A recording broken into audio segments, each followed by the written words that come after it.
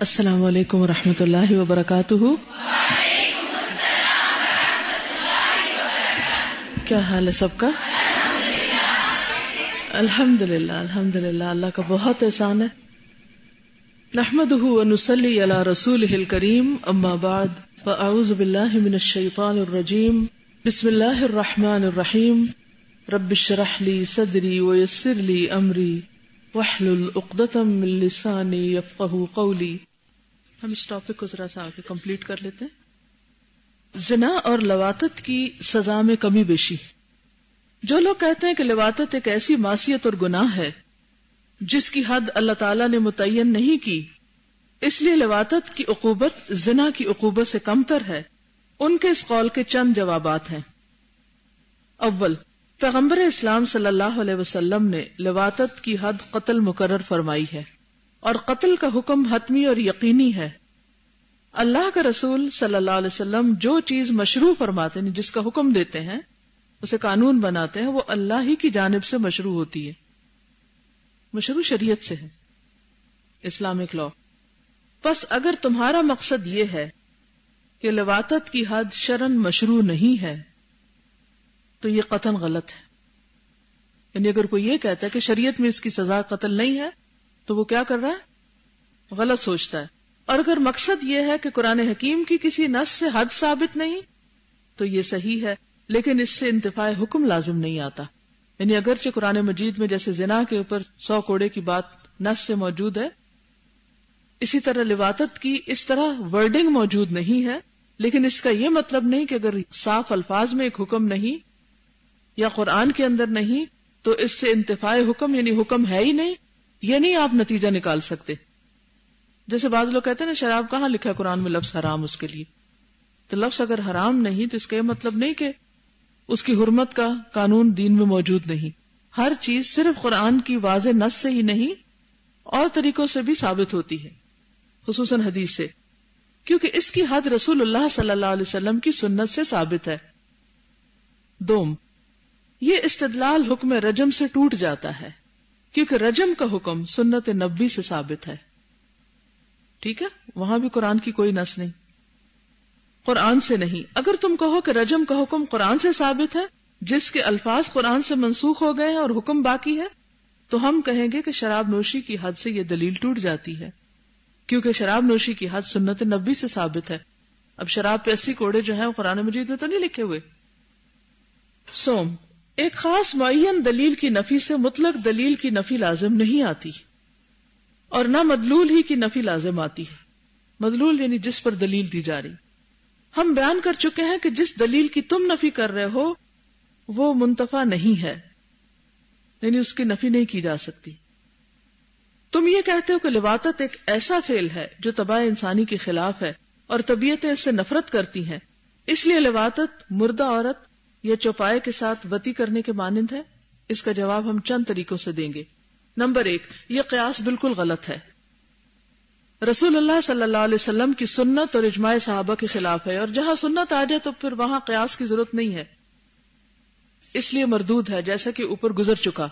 Number 2، حسین اور خوبصورت مرد کے ساتھ جس کا فتنہ تمام فتنوں کو ہوا دیتا ہے، وطی کرنے کو گدھے، چوپائے اور مردہ عورت کے ساتھ جمع کرنے پر قیاس کرنا ایک باطل قیاس ہے۔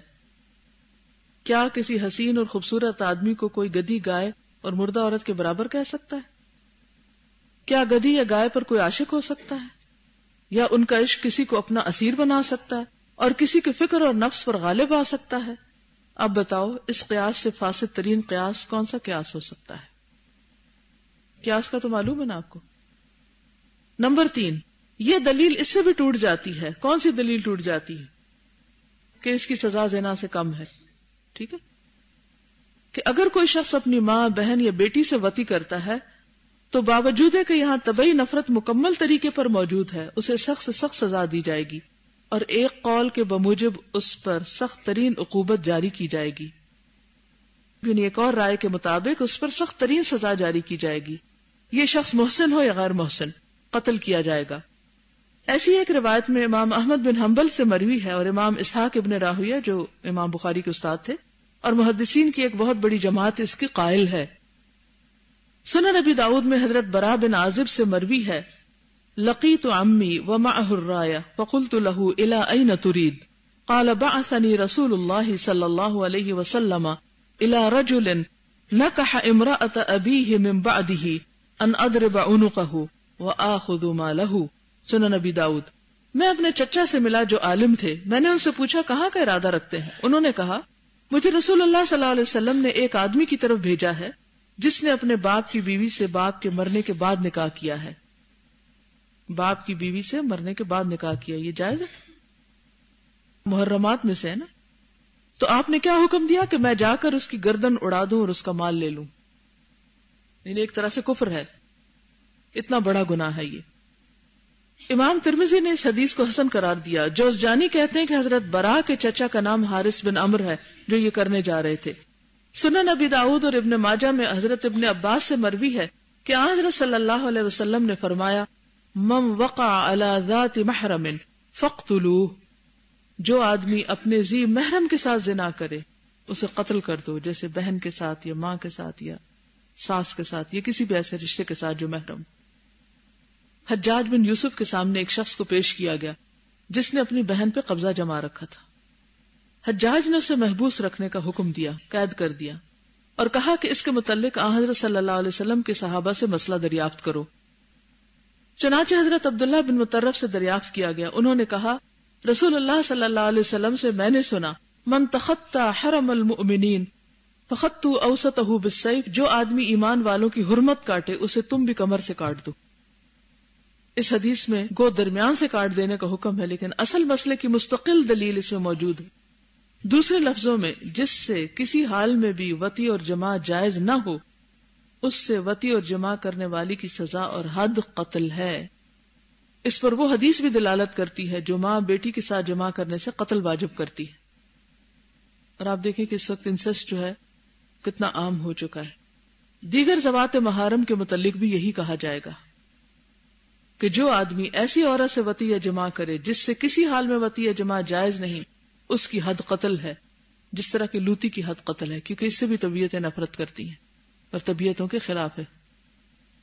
تحقیق یہ ہے کہ ان ہر دو مسئلوں پر نص سے استدلال کیا جا سکتا ہے. نیز قیاس صحیح بھی ان ہر دو مسئلوں کی صحت پر شہادت دیتا ہے. البتہ کچھ اختلاف ہے اور وہ یہ کہ اس ایک خصوصیت رشتہ کی وجہ سے قتل کی سزا دی جائے گی یا حد زنا کی بنا پر. اس میں دو قول یعنی دو رائے ہیں. امام شافی، امام مالک اور امام احمد ایک روایت کے مطابق اس طرف یعنی یہ خیال رکھتے ہیں کہ اس کی حد زنا کی حد ہوگی. امام احمد، امام اسحاق اور محدثین کی ایک جماعت اس طرف گئی ہے کہ ہر حال میں قتل کرنا ہی اس کی حد ہے. تو دونوں میں کیا مماثلت آپ کو نظر آئی کہ جس کی حد قتل ہے؟ محرمات سے زنا اور مرد کا مرد سے تعلق، کیونکہ دونوں ہی غیر فطری عمل ہیں. یہ تمام حضرات اس امر پر بھی متفق ہیں کہ اگر کسی شخص نے کسی ذی محرم سے نکاح کر لیا، اس سے جماع کیا اور اس کی حرمت سے وہ واقف تھا تو اس پر زنا کی حد جاری ہوگی. صرف امام ابو حنیفہ کا اس بارے میں مسلک یہ ہے چونکہ شبہ کی گنجائش موجود ہے اس لیے حد ساقط ہو جائے گی. جواب میں دوسرا فریق کہتا ہے کہ نکاح کا نام دھر کر اس نے جماع کیا، نکاح تو ہوتا ہی نہیں، اس لیے جرم اور زیادہ وزنی ہو جاتا ہے. دو حرام چیزوں کا اس نے ارتکاب کیا ہے، ایک تو یہ کہ وہ عقد حرام اور دوسرا جماع حرام کا مرتکب ہوا، یعنی نکاح بھی حرام اور جماع بھی حرام، لہذا دو جرم. حرام عقد کے ساتھ جب جماع حرام ضم ہو گیا یعنی اکٹھا ہو گیا تو عقوبت اور سزا کیوں کر ہلکی ہوگی؟ جب جرم دو ہو گئے تو سزا کیسے کم ہو سکتی ہے؟ مردہ عورت کے ساتھ جماع اور وطی کرنے کے متعلق فقہا کے دو قول ہیں اور یہ دونوں امام احمد بن حنبل وغیرہ کا مسلک ہے. ایک قول یہ ہے کہ مردہ عورت کے ساتھ زنا کرنے سے حد واجب ہوگی، یہ امام اوزاعی کا قول ہے. زانی پر حد یقیناً جاری ہوگی کیونکہ اس کا یہ فعل ایک بہت بڑا جرم ہے، کیونکہ اولاً اس نے فحش کام کیا اور ثانیاً مردے کی حرمت توڑی. جزاکم اللہ خیرا. سبحانک اللہم و بحمدک نشہد ان لا الہ الا انت نستغفرک و نتوب الیک. السلام علیکم و رحمۃ اللہ وبرکاتہ.